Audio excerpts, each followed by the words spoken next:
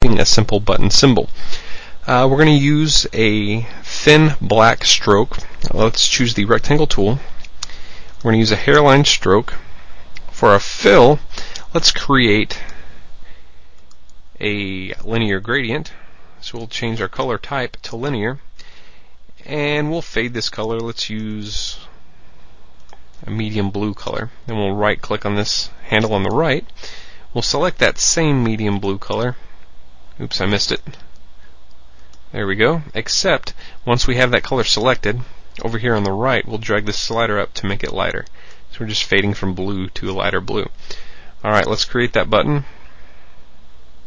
There we go. And now let's rotate the gradient here. So with the gradient selection tool, gradient transform tool selected, we'll click on the shape, bring in that gradient and rotate it. There we go. That looks pretty good. Alright, now let's make it a little more interesting by adding a reflection to it. So let's first double click on this. We'll call this layer button. Now let's go ahead and convert this to a symbol. We'll select that button instance and we'll hit F8 to convert it to a symbol.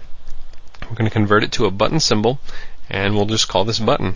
Simple enough, and hit enter. And the reason I didn't give this a specific name like home button or about button, the reason for that will become apparent in just a few minutes.